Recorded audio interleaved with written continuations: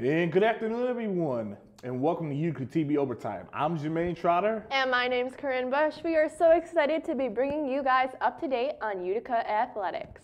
The Empire 8 Men's Basketball Championship was held right here in Utica at Meeker Court this weekend. The Pioneers opened up the semifinals facing off against Alfred University. Utica, led by their loaded senior class, was looking to repeat as conference champs. The Pioneers had to battle through adversity when all-conference guard Kobe Lufkin went down with an injury. His shot making had been key to their success early in the game and all season long. Alfred was able to keep it close for the entire first half. The second half is when Utica took control of the game.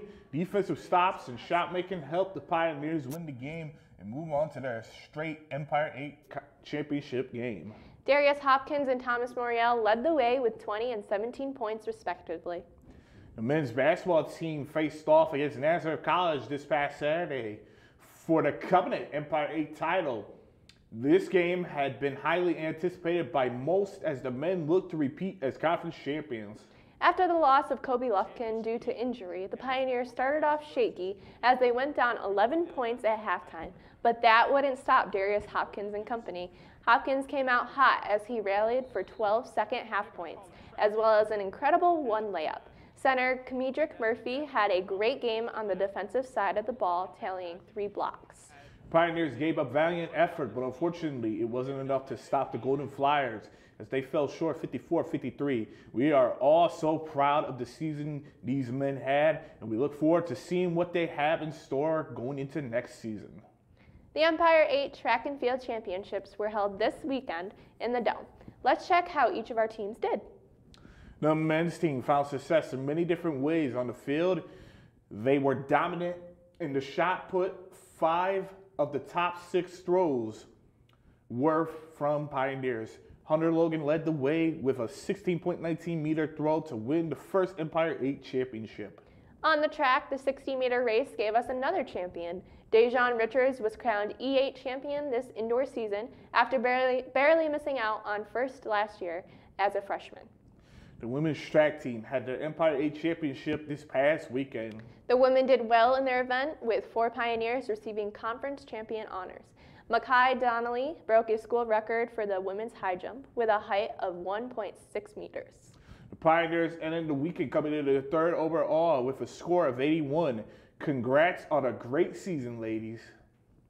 Utica University's women's hockey suffered a tough loss to Manhattanville in a close game. The Pioneers fought hard but fell short in overtime with a score of 3-2, eliminating them from the conference tournament.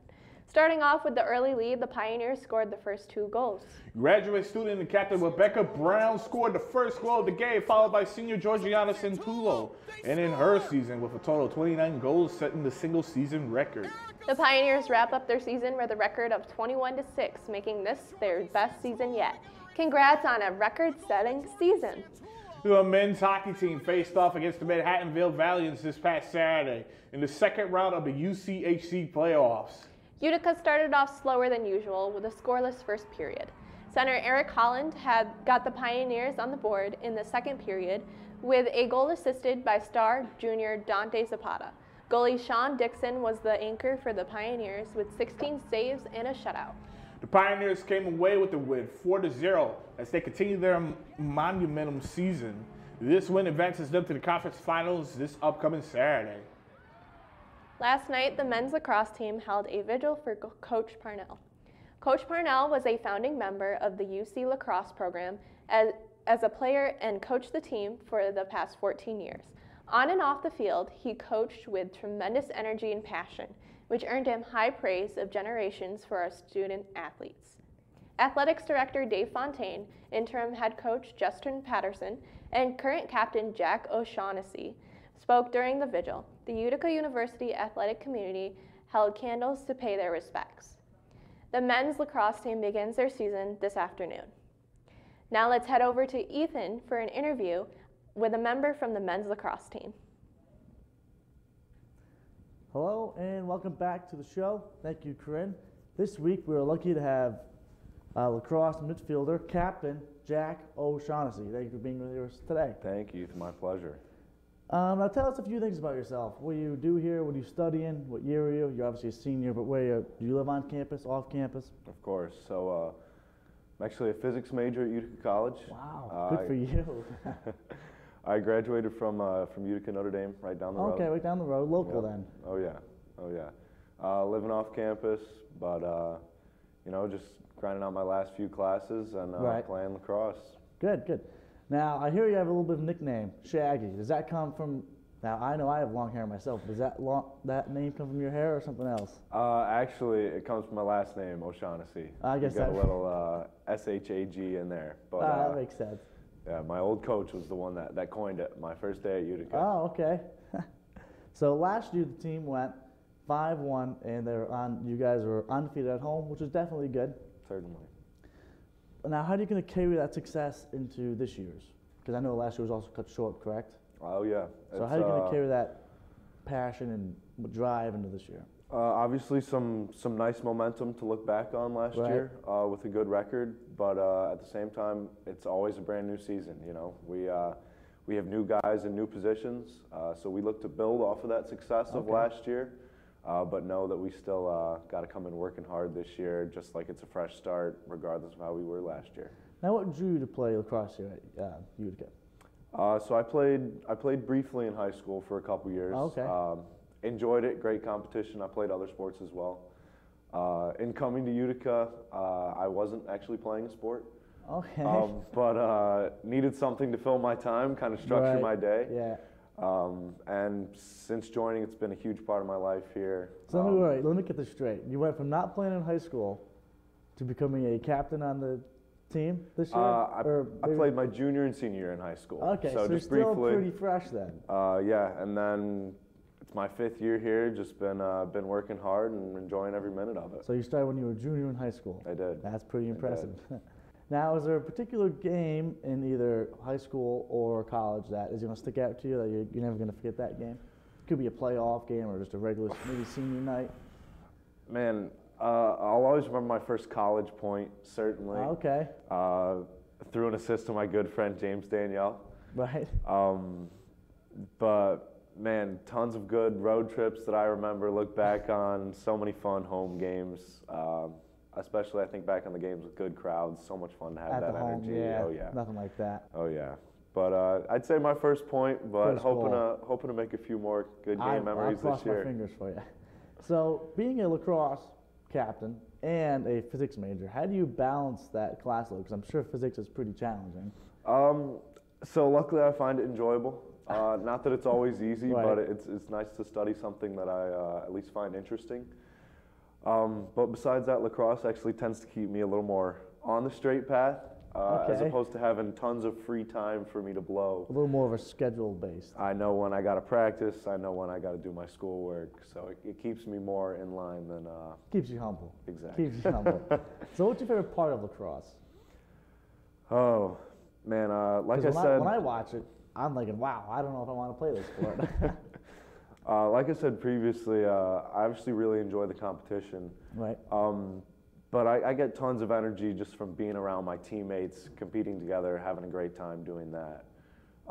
Being a leader is definitely something I'm passionate about, but getting to lead and pursue that goal with my teammates is really something that fires me up. What do you think is the hardest part about lacrosse? Man, there's adversity all the time in lacrosse, right? And we've obviously seen our fair share off the field lately, but on the field, it's play after play. Everyone's got to give it their all the time, or that other team can get the upper hand. Oh yeah, and stuff can go bad quick. So you got to have your head on straight enough. Very to fast-paced game. Oh yeah. When I'm watching it. Now, say if you take a bit of a loss on the one day, and you have a lot of homework due or a test. How do you put up that divide? Because that's got to be tough. Well, if one thing's got to suffer, it's got to be sleep, right? Yeah. Got to get the schoolwork done. But it always fuels the drive. Those ups and downs are a part of life. Can't get all the wins without having a few losses along the way, right? Losses. And you learn from them. So it all helps in the development. Now, how's the team for age this year? Is it an older team, younger team? I would say we tend towards the younger side. Okay. It's kind of an interesting subject just because with having so many years cut short recently. Oh, correct. It almost extends that inexperience in youth to a couple more years than just our first year. Because we have a lot of guys in our program that still haven't played a complete year of lacrosse with us yet. Just because they got cut short. Exactly. Now, do you have what are your tips for them? Man, For balancing obviously school and sports. Certainly. I think the best thing that I realized since playing lacrosse here was really just to come out every day with all the energy I had and playing like it might be my last time out there on the field. Right. Again, like we've seen these last couple of years, you never know when something can get cut short. You never know what could be your last game, last practice. So I've really tried to come out every single day and make my mark regardless of Right what on it the is. game, no matter what. Certainly. Now, unfortunately, I do say this with a very heavy heart. Bless his soul, the late Mike Purnell, who was the founder of the program, who sadly passed away earlier in December. How did that affect the team, and how did something like that, a tragedy like that, help you bring closer together? How will you Obviously, become more of a family, I would say? certainly. It affected us incredibly deeply, you know. I've had him every year since I've been here, as have the other guys. So and many guys in years past have had him. So he obviously had a deep impact on this community. He was Utica lacrosse. But his spirit lives through our program, certainly. Through the energy of the guys, through the game he loved, through the team he loved, which is very cool. And then, obviously, tragedy, it does bring people together. As sad as it is, you see our teammates, you know, hands around each other's shoulders, grabbing each other, bringing each other tight. And it almost gives us something to work for this year. Something to achieve, make this season good. Certainly. Yesterday evening, there was candlelight vigil held in Gaetano Plaza. What did that mean for you and the team that Utica did something like that, and you guys were able to, you know, participate in something like that? We're just so thankful for all the support from the school, from the community. Like I said, Coach Parnell had big impacts on not only Utica lacrosse, but Utica as a whole. Lots of people knew him. Right. I knew him. I have nothing to do with lacrosse. Certainly. So like I said, we're so thankful for that support from the community, and it means so much to know how much effect he had on the people of Utica. I will say, just talking to people around the campus, we are such a tight-knit group. You definitely have our support, 100%. Thank you. He was a true coach on and off the field with tremendous energy and passion. Thank you, Jack, for joining us today. Hopefully you guys can get your first dub. You're playing SUNY Poly, right, tomorrow? Oh, yeah, 4:30. 4:30 home. Okay, see you guys there. Thanks, Jack. Thank you. Thanks, Ethan. Let's head into the previews for this coming week. The men's lacrosse team will be back in action this week. They open up their season Wednesday at home against SUNY Poly. The team is coming off a 5-1 shortened 2021 season. With a full 16-game season this year, they will have plenty of opportunities to continue their success. The men's track team will travel to Nazareth College for the All-Atlantic Regional Track and Field Conference Championship this weekend. We all wish them the best of luck and hope some of our pioneers can come home with the gold during this two-day event. The women's track team have had an incredible season and look to make some noise in Indianapolis this weekend.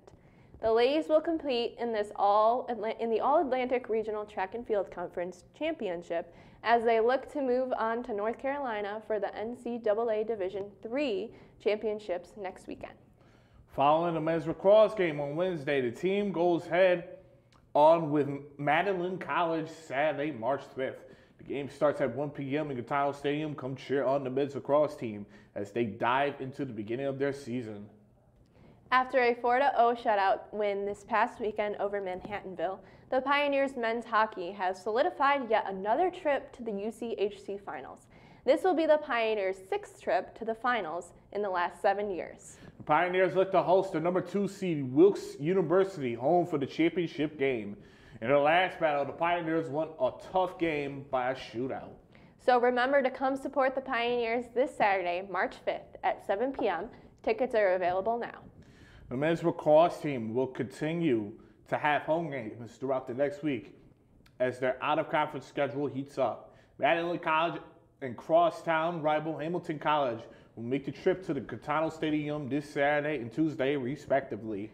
The games will be at 1 and 5 p.m.